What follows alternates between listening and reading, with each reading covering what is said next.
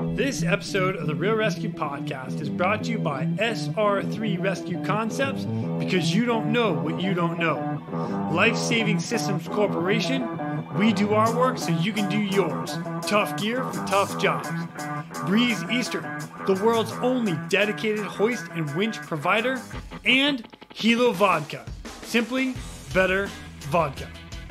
SR3 ResQ Concepts is a training company that can help you with your helicopter training, a standardization and safety check, or maybe just an audit or an FAA refresher.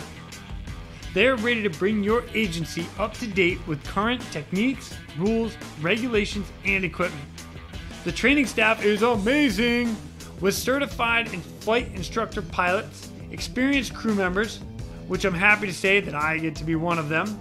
They offer training in rescue, medical, tactical, firefighting, ground operations, and night vision goggle use. SR3 has partnered with Petzl to assist with the PPE inspection course and the highly specific Lazard, which is used in helicopter cliff and mountain rescues. SR3 goes above and beyond the helicopter world too. They also provide high-angle rescue training and tactical medicine training. Contact them today at sr3rescueconcepts.com. That's sr3rescueconcepts.com. And follow them on Instagram at sr3_rescue. That's sr3_rescue. We're also brought to you by Life Saving Systems Corporation. They manufacture the world's toughest helicopter rescue gear.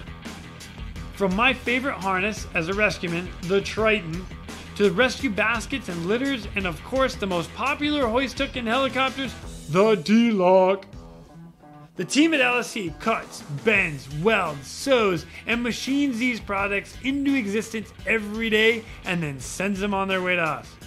We do our work so you can do yours. LSC, tough gear for tough jobs. Check them out today at lifesavingsystems.com. That's lifesavingsystems.com. And follow them on Instagram at ResQGEAR. That's at ResQGEAR. We're also brought to you by Breeze Eastern. Since the very first helicopter rescue in November 1945, Breeze Eastern has designed and manufactured superior rescue hoist solutions. While much of the technology and unique mission requirements have changed over the past 75 years, their commitment to the rescuers, the operators, and those who get rescued has not. Contact Breeze Eastern today by visiting them at breeze-eastern.com. That's breeze-eastern.com. And we are brought to you by Hilo Vodka. Hilo Vodka is a premium craft vodka, made from the highest quality ingredients and 6 times distilled. Hilo Vodka was made to be crisp, refreshing, and unintrusive. It's exactly how vodka should be made, clean enough to drink neat and worthy to be mixed with your favorite cocktails. They make a crisp, refreshing vodka that is carefully carbon filtered for a smooth sip and no bite. Hilo Vodka is proudly 100% American made and veteran owned. Simply better vodka. Order yours today by visiting hiloshopvodka.com. That's hiloshopvodka.com. FedEx delivery is available in most states. Use the promo code capitals RESQ and you get 10% off your order. Plus, if you buy 3 bottles or more, it's free shipping. Please remember to drink responsibly, and FAA Part 91 says 8 hours, bottle the throttle. Our next guest is Sami Ollila. He was on the last episode with Risto, telling us all about how Euros got started. I was so excited to have him back so that he could share his own rescues and his own stories from Finland and the Finnish Border Guard. They're awesome. So I hope you guys enjoy them as much as I did. My name is Jason Quinn. I am United States Coast Guard Rescue Swimmer number 500. These are my rescues and rescues from those of us that put our lives on the line every day so others may live. This is the Real ResQ Podcast.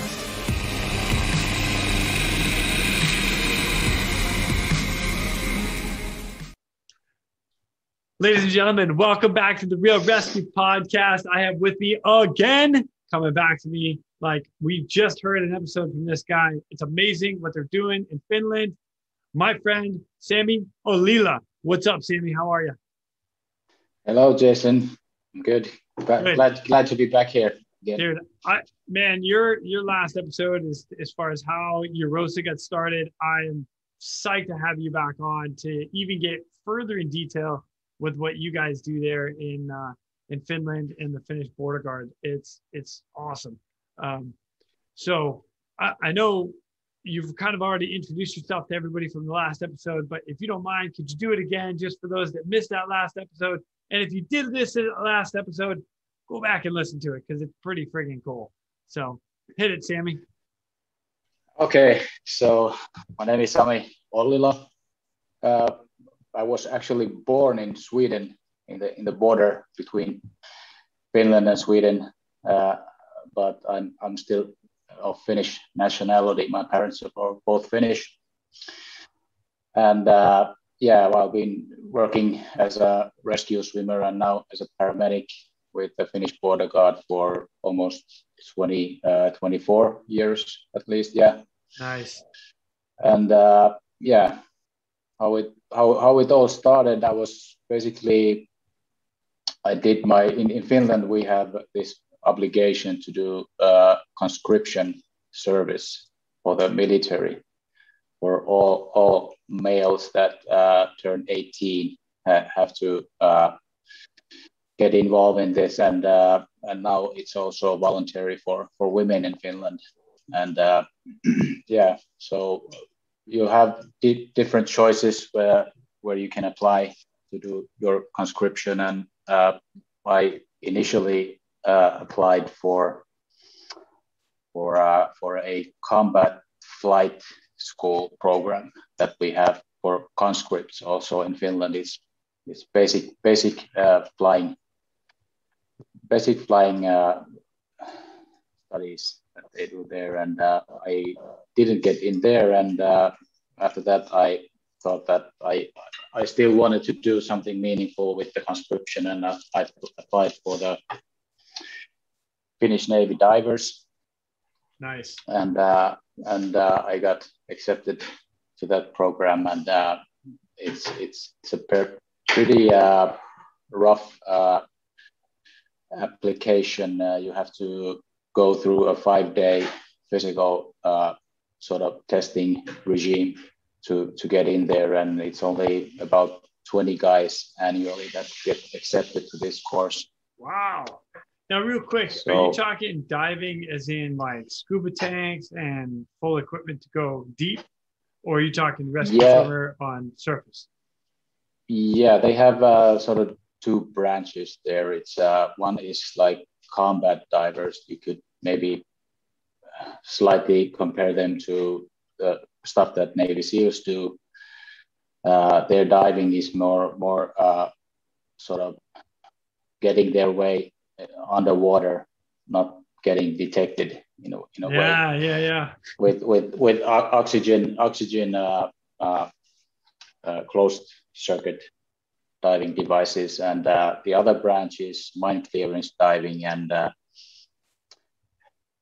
was in this mine clearance divers, and their diving is more towards the work diving. They dive with helmets and closed circuit mixed gas devices that you can go a little bit deeper to. Wow. Yeah. Nice. All right. I'm a little familiar with that only because I work with a pararescue guy, and he's talked to me all about that stuff. Very cool. Very cool. Good for you. Yeah. So I think that's where it all started. Me becoming a rescue swimmer, as I sort of ended my conscription. There was an opportunity to apply for a rescue swimmer program right after I got out of the military, and so I took that chance as well. I of course applied to different studies, but this sort of, so I got in that time, and that's when it started, 1996. think it was. Nice. I was just graduating high school. Look at me. Yeah. Yeah. Same for me at that time. It's my first and only occupation, being a rescue swimmer. So. What a good way to start. Yeah. Oh, so now you get into search and rescue, and we heard some of the stuff that you guys did on the last episode. But you personally, what was your very first case, like as a rescue swimmer?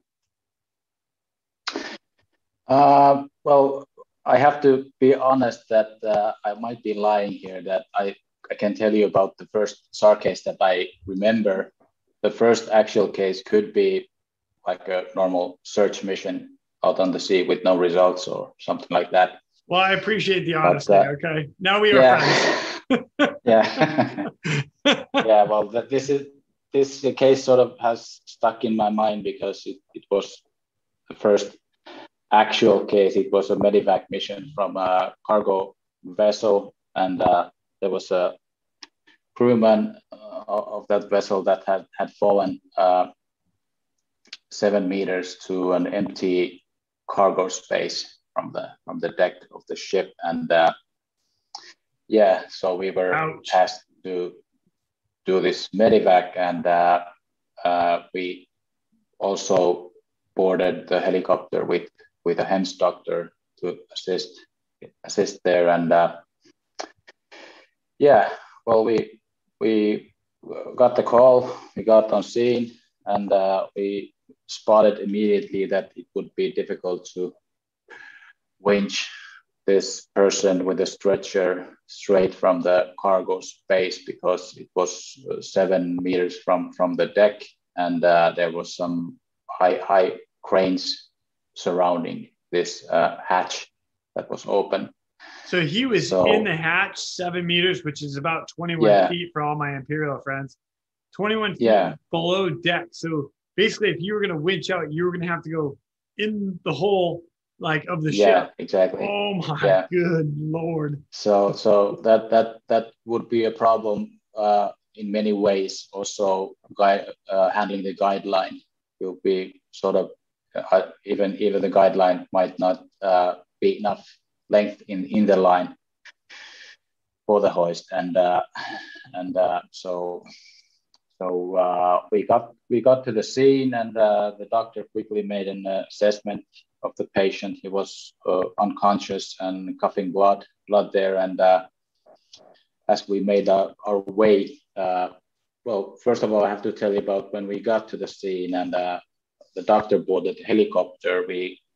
I talked with the doctor that we are going to a vessel now, that there might not be a landing area for the helicopters, so we have to go down with the hoist. And the doctor was sort of surprised in that moment. He had never done it, and he was totally out of the woods in this sense. So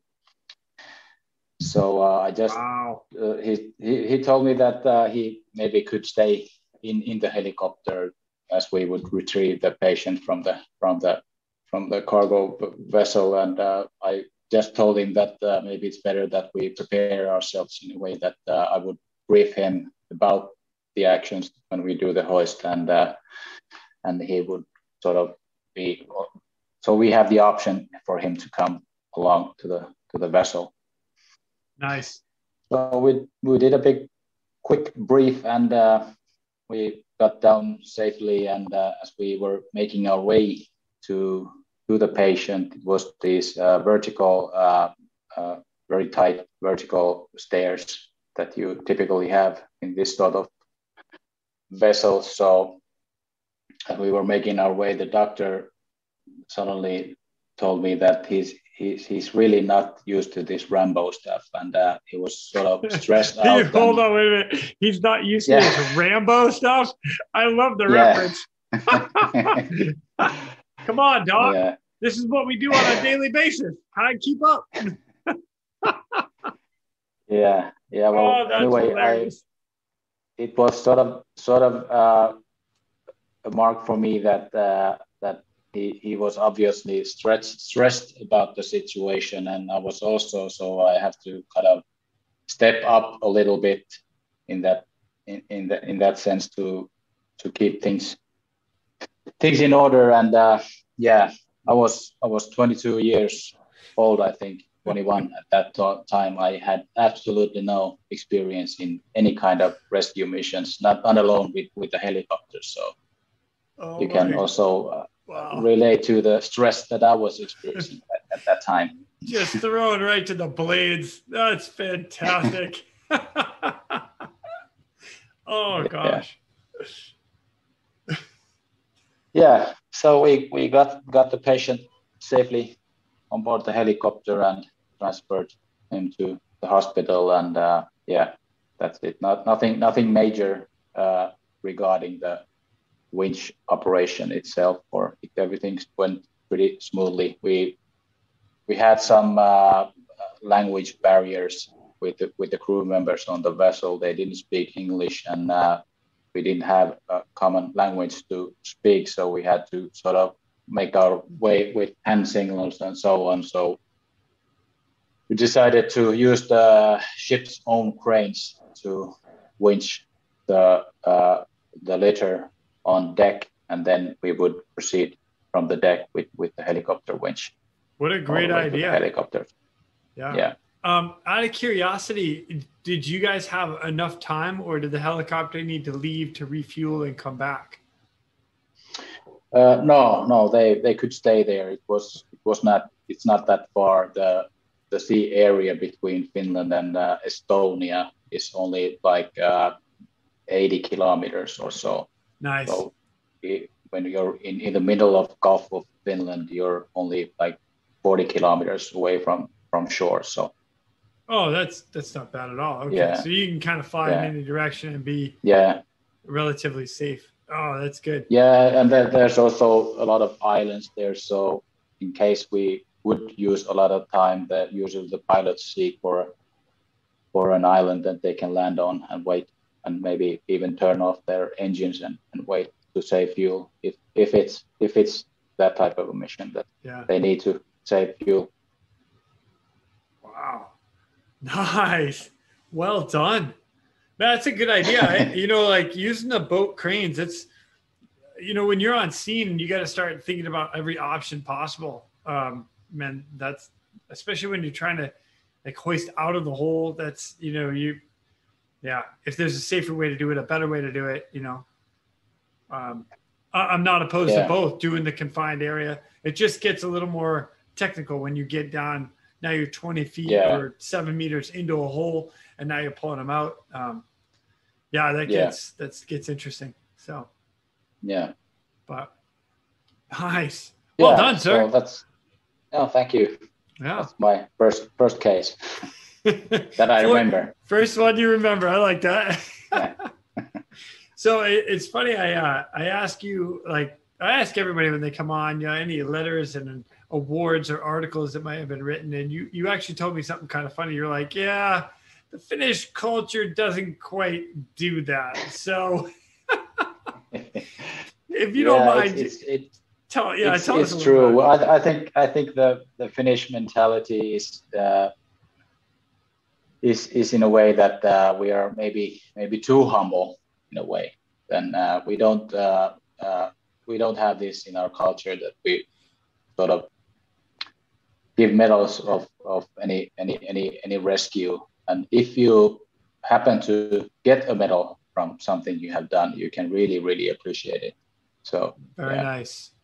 Very nice. I like that. It's, I talk about this quite a bit with a lot of our guys, and myself included, is that, when people ask like, oh, where are your awards? They're in a box, or, they're up in the attic, they're in the garage, they're in the basement. They're just, it's kind of the way we are. We don't boast about what we do. And I appreciate that for you guys as far as the culture in general.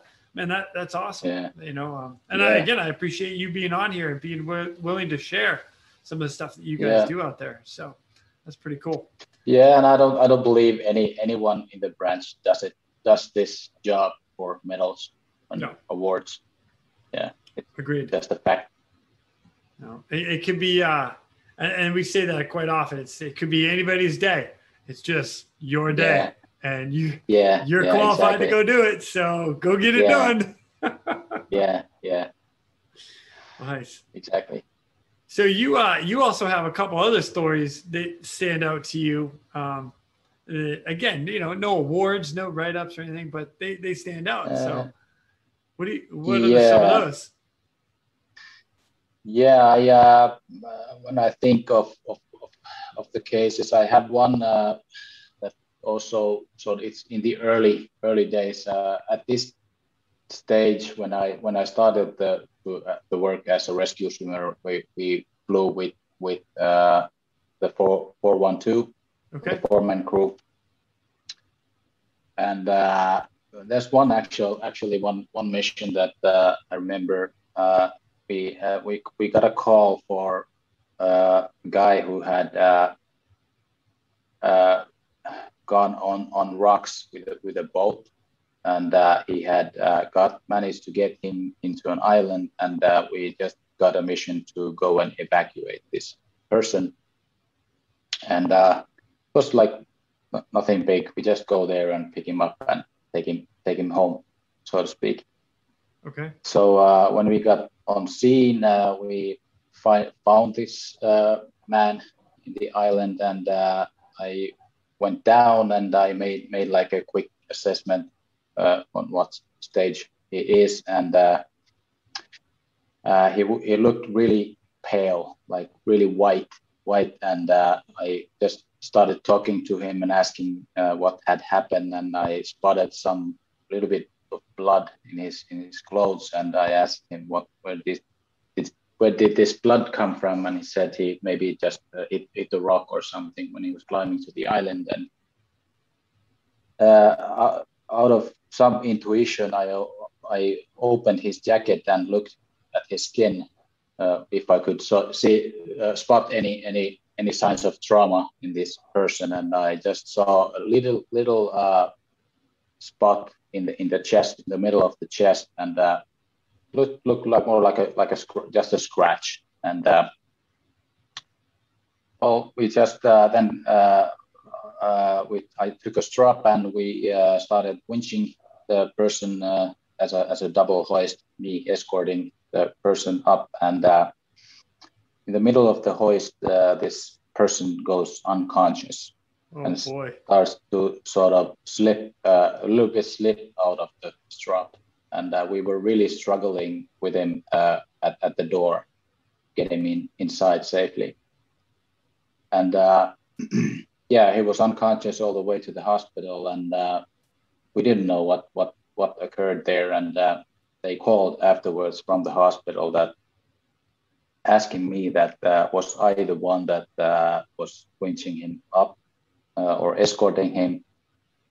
I said yes, and then she asked that did I carry a gun, and I was like, no, I didn't carry a gun at that time. And they had found a bullet in his other lung that had collapsed because of this bullet. So okay. this person had tried to commit suicide with a fairly small caliber rifle, and he had shot himself in the lung, and it had collapsed, and this was the reason that the person actually got unconscious during the winch, and then that was sort of something that you didn't expect, although you had some sort of your intuition said that there's nothing, everything's not right here, but you didn't still know what it was. Holy smoke, dude! Wow. And that's actually the one case that I have had others also where we had these situations in the helicopter door when we are winching with the strap that the patient starts to sort of slip a little bit from the strap. Yeah. And I did my thesis in the paramedic school about the physiological effects of winching equipment, where this strap is very in a key role in this, because in a way it's fairly a risky device. I can understand that sometimes it's the only option, but in a way you have to know that there are certain risks involved when using the strap, and you should sort of approach it in a way where it's the last option in the toolbox, so to speak, and only use it in the water operations and so forth.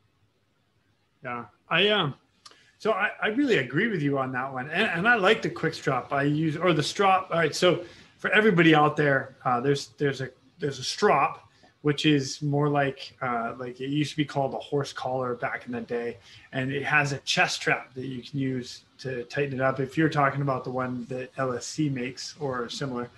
And then there's a quick strap, which has actually a crotch strap, which comes from the back around up. And I like using that too, but I really like using CMC makes like the Bowman Screamer suit. P1 offers the AVED, these other ones that kind of wrap you up and you sitting like a lazy boy coming up. And it's one of the most comfortable rides that I do as a victim or a patient, because it's something we train on. I'm sure you guys do the same, where you ride as a patient and the rescuer. So that's one of the things about gear that's out there, the new gear, and playing with new stuff and using new stuff, or even the old stuff, and just trying to make it better for everybody. So, but you're right. The quick strap is, it can be a very dangerous tool if you don't know what you're doing. So, yeah, we also have the AVED or hot seat or whatever you call it, these devices also, but at the time in the late 90s, those didn't exist yet. So. Right? Yeah. Oh, yeah. I know. Yeah. But the hot seat, that's the other one I was thinking about. Great piece of equipment. It makes, in my opinion, again, just my opinion, it's very, it's a great piece of equipment that you can use for hoisting, rescue. The hardest part about it is water. Like you can't. It's tough to use. That's where I would lean towards a quick strap or rescue basket all day long. Yeah. So we have actually sort of made a plan about if we were to evacuate the passenger vessel that we would use these AVED type devices, and we have actually purchased a load of those so we can kind of rig a lot of those into helicopters, so we can change or dress up already on deck, and so they are always ready for the hoist, so to quicken up the hoisting procedure when winching a lot of people. That's a great idea. And that way you can just, you can go down, you can load a whole bunch up, and let's say you send 5 up at once. The guy up in the aircraft that can take them all off and send all 5 of them right back down in one hoist is your next 5. Oh, that's great. Smart move. Yeah. Awesome. Yeah, and back in the days when I talked about the first mission, we used the straps also for any like a hench doctor. They didn't have their own harnesses, so they were winched down with the strap. And until like the first 2 years when I was a rescue swimmer, we used the strap in water operations. That was the only device for us in water operations. So. Wow. So and that's to deploy down to the water? Yeah.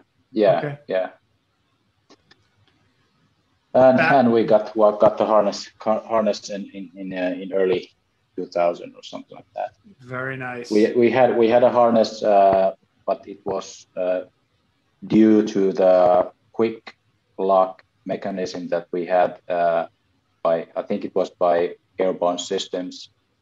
Nice. It wasn't reliable to use in salty water. So you sort of had to use it in only in dry operations, and winching to ship decks or whatever. Gotcha. Which that makes it a little difficult with being a rescue swimmer and all. Yeah. It's quite straining to hang onto the strap for like 15-20 minutes doing winches from water. So right. I am very thankful. Since I started this 20 years ago, I have pretty much always been in a harness.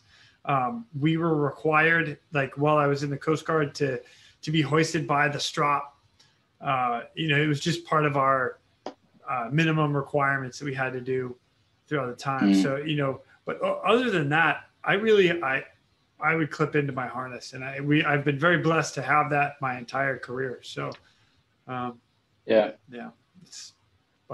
out of curiosity, like do your doctors and stuff now, do they train with a harness? Do they put a harness on and get hoisted down with a harness? Yeah. We have like the same harnesses that we use from light flight. It's like a waist harness. We have extra harnesses in the base that the doctors can use, and now they get like a 1-day training familiarized for the hoisting stuff. And back in the days, they didn't get any sort of education for the fantastic winching. Yeah. I've run into that a little bit where I'm at now, and a lot of the paramedics here will come out and they get like a 1-day ground school training. Hey, here's a familiarization with the gear, and boom, let's go. And then they're just kind of, we back them up as far as myself and other guys. So we'll go down together, and because we're there to help the local paramedics. So, but smooth, super smart, and I'm all about the training. And guys that could be even on the hook for a minute, it could be a small, minute possibility, but just go out and do it 2 or 3 times. That way, you'd say, "Oh yeah, okay, I remember this. I remember seeing this." Yeah. So. Yeah. But, exactly. Nice. Yeah. Well, what other cases do I remember? There was one. This is also a long time ago. We had, which is quite a typical mission here in Finland, when we have ice cover in the sea. Ice cover in the sea, so the whole sea freezes over. Yeah, but it depends on the winter. Sometimes it's just the shoreline, or if it's a heavy winter, even the whole of Gulf of Finland can be covered with ice. Wow! So there's like icebreakers making fairways for the cargo ships and whatnot in the harbor area or in the sea. But anyways, the Finnish people do all sort of activities on the ice, driving ski mobiles, or what do you call them in snowmobiles, sleds, ski-doos, yeah. Do ice fishing and everything. So we had a person who had the ice had broken underneath him, an ice fisher, and he was like, our flight time to the scene was about maybe 30-40 minutes, and he had fallen through the ice, and he had managed to stay conscious in the icy waters for like 50 minutes or so. Wow. And he was just pulled by the local rescuers. He was pulled out from the water, and as they pulled him out, his heart went to cardiac arrest, and they started CPR with him, and we loaded him to the helicopter, and we got advice from the local and EMS supervisor that we should commence CPR en route to a university hospital where we have this ECMO treatment available, where you would circulate the blood blood and warm it up little by little. So this person, we like manually did CPR for like 40 minutes in the helicopter. And at the time we didn't have these CPR devices that do all the pumping. We have those now. And this guy was like 70 years old or something like that, an old man. And he survived this incident 100% and walked out from the hospital. Oh, snap. Mic drop. That's awesome. Holy cow. So, I mean, for everybody out there that's not in medicine and stuff, if you're talking CPR for more than about 20 minutes, there's a very slim chance you're coming back. You're talking almost an hour plus or minus Summit. I mean, 40-minute flight plus a hoist, plus they started CPR originally. You're over an hour worth of CPR. And you get him into the hospital and they bring him back to life and he walks out a couple of days later. Oh, yes. Yeah. It was, of course, the hypothermia in general, it's a bit controversial. It can kill you, but it also protects you when you do it this way, that you sort of go unconscious through hypothermia and to cardiac arrest. You have brought down your core temperature to a level that it sort of protects your brain in that sense. So that's what's made this possible. And also I have to say that overall it's the chain, the first responders on scene and us and then the hospital that saved this person. I 100% agree. It's from the beginning to the end. You have so many people that are caring for one person. Great job on everybody. That's props. Yeah. That's awesome. That dude should have left there and walked into the local store and bought a lottery ticket and said, I'm a winner today.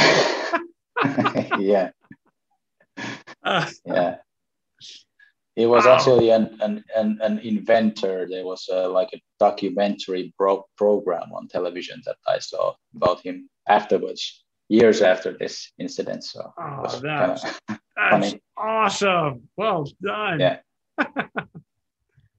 Good for him. Man, you've had a couple good ones. I know you mentioned a couple more too, because you mentioned something about a capsized boat to me. Yeah, these were the latest sort of cases that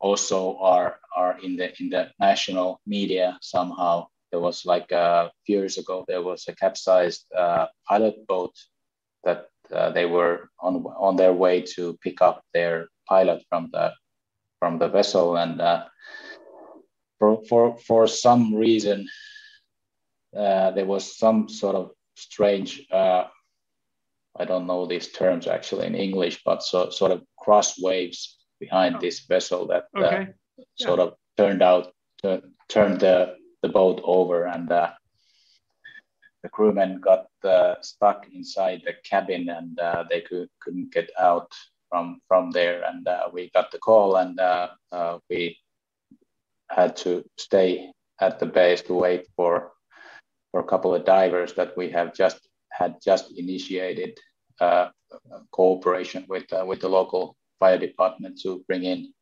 divers when needed. And about diving, I have to say that until 2013, most of the rescue swimmers were also divers. So we actually, during these ice times, we carried along a small diving kit with us that we could do sort of a shallow dive safely to maybe try to bring someone up from the water. Wow, that's great. Now, like shallow dive, anything above 5 meters, 3 meters? Yeah, maybe under not below 10 meters at least. Okay. So you can actually go quite a ways down. I mean, 10 meters is 30 feet for, again, all my Imperial friends. Yeah, man, that's pretty awesome. Yeah. And well, we got on scene with divers, and we started. Our initial plan was to winch down the rescue swimmers and the divers to a patrol boat that was nearby. But this I have to remind that it was in December and in the evening time, and it's pitch black in Finland at that time of year. So pitch black, especially and in the sea. cold. Yeah, pitch black and cold. Yeah. So I remember that stuff from being in Alaska. Yeah, it was dark and cold. Yeah, yeah, pretty much similar. Yeah, in Finland.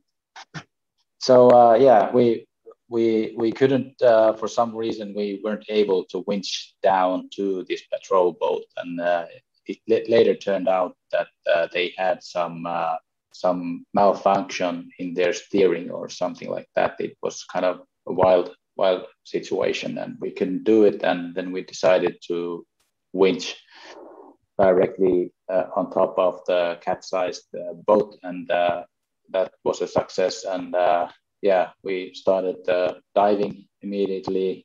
The other diver went into the water, and I started knocking on the bottom of the vessel because it was fairly high afloat in the water. So there was definitely some sort of air pocket inside the hull.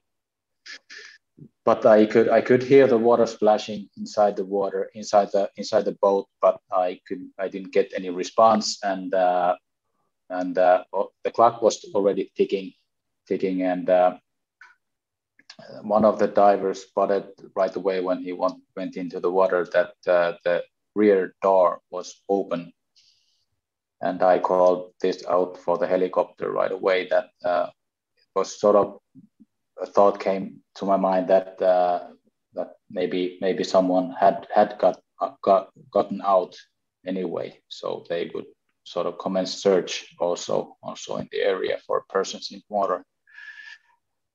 And well, the time was ticking. It was already like over half an hour had passed.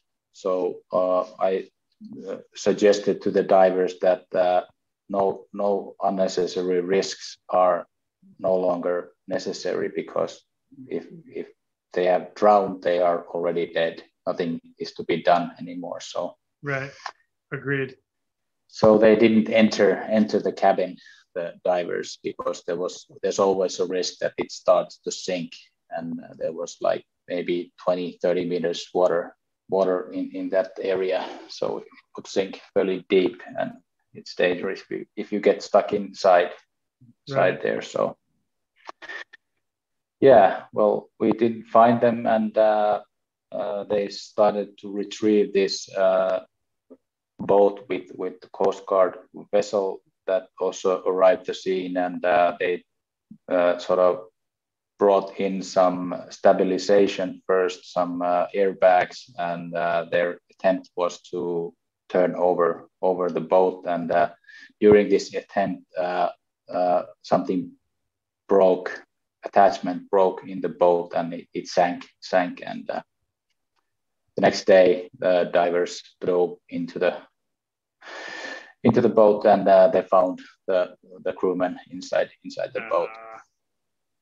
So tough. And last summer we had another where our own Coast Guard sank as they were doing a routine patrol, and they went they drove into a rock and broke the hull, and it started sinking, and they started to evacuate the boat and bringing all the important stuff out of the boat.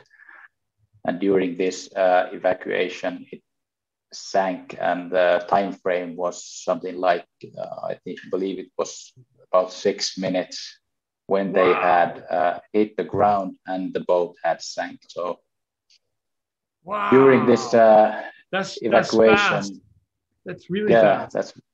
But still, it was the situation in the beginning was sort of calm because they thought they had all the time they needed to bring all the important gear, guns and so forth out of the patrol boat. And during this maneuver, the stern from the boat it sank, and one or two crew members actually got stuck inside, and the other one got out from a small roof window, and the other one didn't get out. And yeah, we arrived at the scene, and we also got divers on board the helicopter at that time, and we took the divers into a patrol boat, and they dove the guy out from the boat, and we started CPR, although the time frame was a little bit tight, but since it was one of our own, we decided that we will do everything possible, and we commenced CPR en route to a hospital, but he unfortunately he was pronounced dead right after my report in the hospital. So. Yeah, that's too bad. Wow. Yeah. Wow. It is amazing what we get called out to do. You never know. You never know. Yeah. You know, yeah. I think it's important to talk about, like training, everything that we train for. We trained for the basics.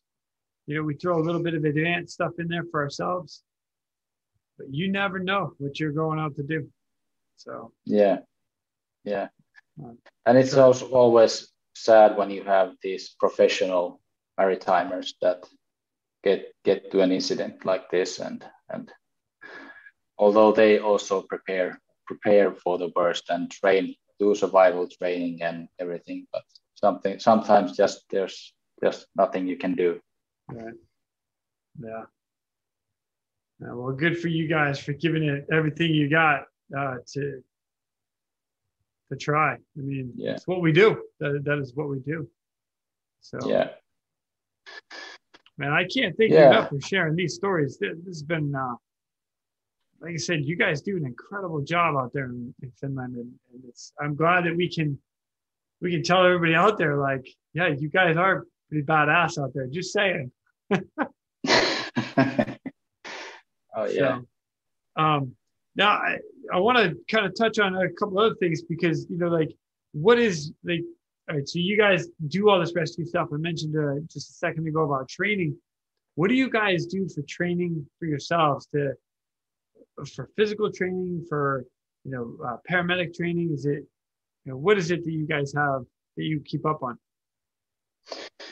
Well, we have annual physical tests for rescue swimmers that include a running test, a physical test, and swimming tests, and these all of these tests are run during the day. Like, you don't have that much rest after the other, and there's you collect points from each test, and you have to sort of get to a minimum points to pass the test. Nice. And the test itself is pretty demanding, so it kind of generates to that the rescue swimmers do. They have to train to be able to pass the test. And as for paramedic training, obviously we don't have enough like EMS related missions that you would kind of feel confident about what you do. Yeah. So we do some training with the fire departments in ways that we are in the ambulance as third, or those that are licensed paramedics.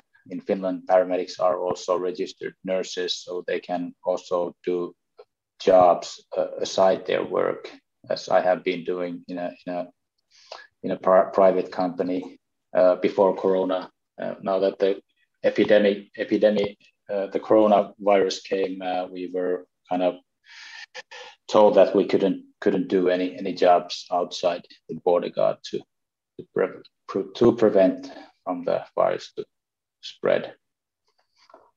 Gotcha. So, but it's important that you do some kind of paramedic training, and also we have like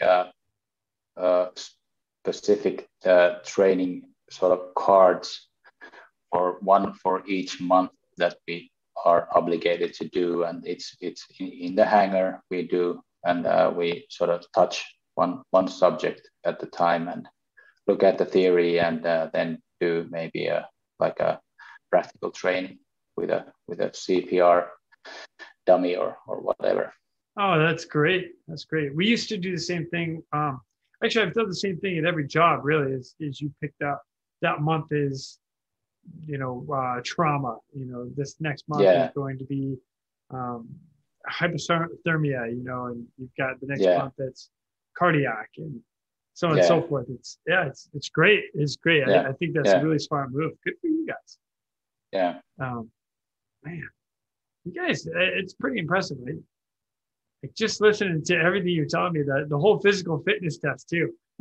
I can't say enough about what we do. You have to stay physically fit. You never know what we're going to get launched to, and you got to be ready. So, I totally agree with you. But and it's important when recruiting. Also, I understand that in the US, it's a lot different because you have the A school, and you have very rugged sort of standards regarding all the physical stuff for the rescue swimmers, but this isn't the case all around the world. And for us, when I applied, we had sort of a standard that in my generation, all the guys that came in, they came through the Finnish Navy conscription. So that was sort of our boot camp when you think about the water and so on. So you have to have that a very high level of confidence when you operate in water. So that's one I think main thing that relates to the rescue swimmer competence. There is something to be said about that too, because there are a lot of people that are physically strong enough. They have the capability, they have the endurance, but as soon as you put a water element into it, and now all of a sudden you can't breathe and you're asked to do the same thing, it's a whole nother world. And I've watched guys freak as soon as their head goes underwater, and it's just another that next level crazy, as I'm going to call it. And I have to say that I have a very I was a competitive swimmer when I was young, and looking back at the Finnish Navy Diver School, where we had guys who were very fit, but they didn't have this sort of experience in or training in water, and but they still got through, and they really fought their way, and that's where when you really sort of see the mentality tested there, or certain individuals there. So my hats off for those guys who don't have that kind of background for. But the drive not to quit is huge, and it's a mindset. You got to go in there with that specific mindset of you're not going to beat me. I'm going to win, and I'm not quitting. I will make it through. Awesome. It's true. Love it. So I'm gonna open the floor up to you a little bit. Whatever you want to talk about, from safety to equipment.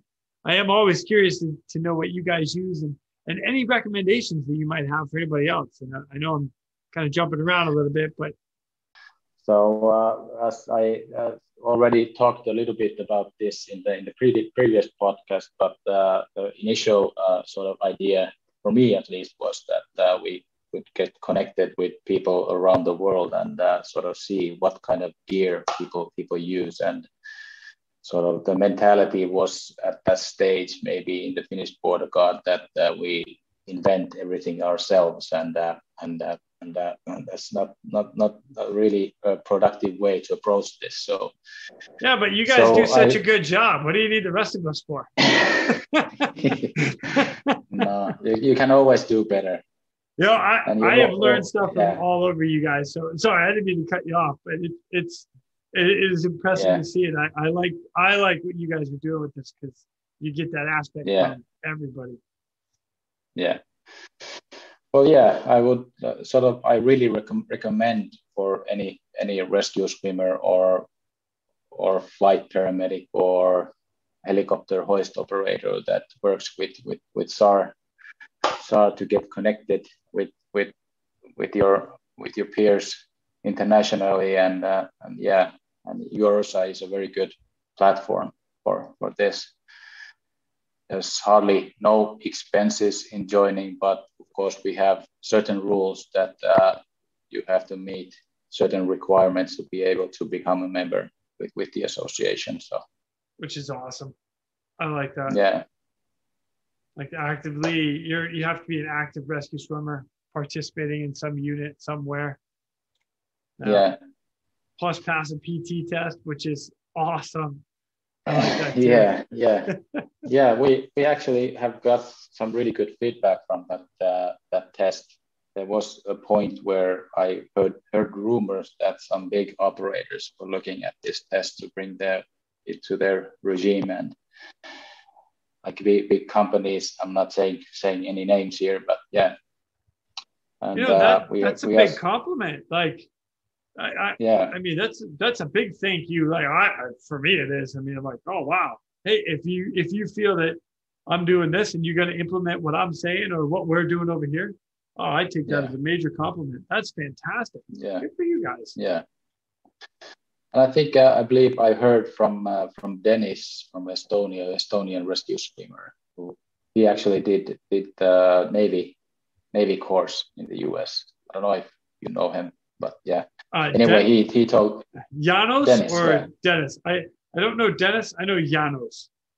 Yeah. Anyway, he told me that they are at some point that they would be taking the EUROSA test into their regime, and also in the Finnish Border Guard we have already suggested changes to the test to our sort of Finnish Border Guard main headquarters, that we would implement this test also in the Finnish Border Guard, and it's still not official, but we are trying to go there. Very nice. That's great, and that makes it standard around the world too. If you throughout EUROSA, if everybody's doing the same test, that when you get in the water to go to, especially with you guys with such tight communities and countries around, if you have a swimmer show up, he's passed that same test that you have. Exactly. That's pretty good.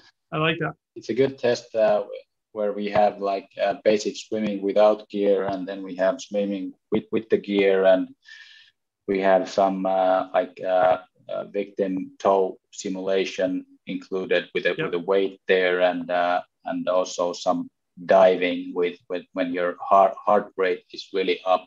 This is one key element I think is important in this test, that because it's mentally challenging also for it immediately. If you are not confident in yourself and you have your heart rate up at a level of maybe 170 or 160, and you are told to hold your breath and start diving, it's for guys or girls who are not confident doing it, they just can't do it. Agreed. Yeah.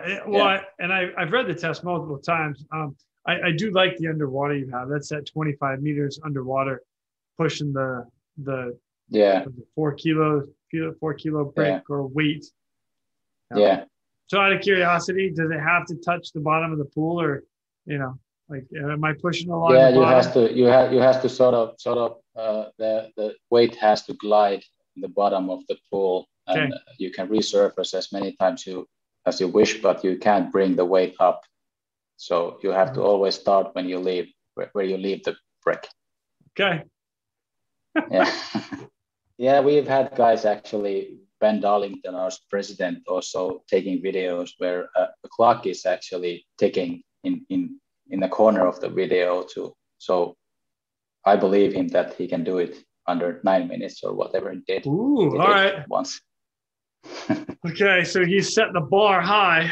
All right. Yeah, but anyway, about the test, we are sort of during these meetings, rescue swimmer meetings, we have been collected like data to figure out what a minimum standard could be, and it looks like a 12-minute minimum standard would be good.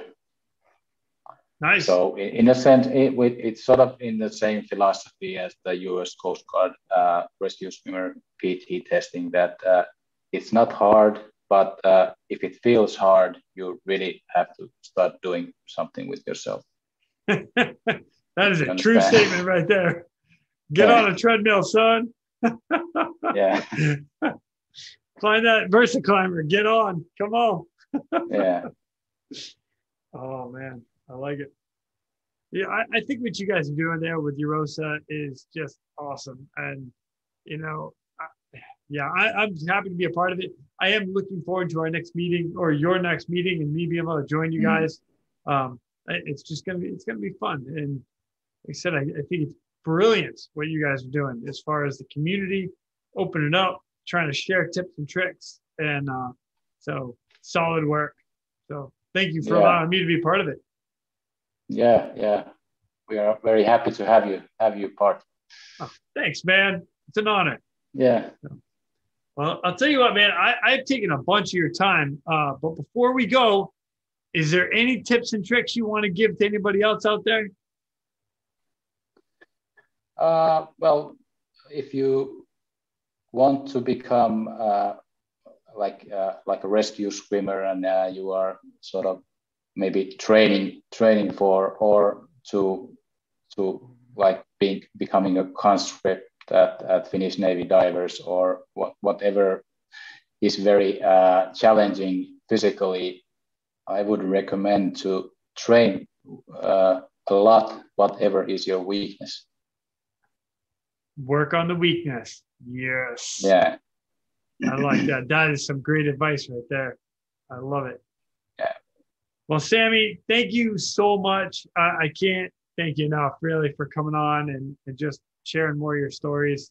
What you guys are doing is incredible. I love it. So thank you. Thank you, Jason. All right. It's been a pleasure. Absolutely. Thank you. Mine as well. So thank you. And I'll see you next time for sure. All right. Yeah. Sweet. Good. And on that, ladies and gentlemen, we are out of here. Thank you for tuning in. We hope you enjoyed this episode of the Real ResQ podcast. Please take a minute and, like my daughters like to tell me, like and subscribe. Oh yeah. I'm pulling chocks and taking off. But before I go, if anyone out there has a rescue story that they would be willing to share, I would be humbled and honored to have you as a guest. Or if you have any questions about any of the rescues or anything else that we talk about here on this podcast, send me an email, therealresq@gmail.com. That's TheRealResQ@gmail.com.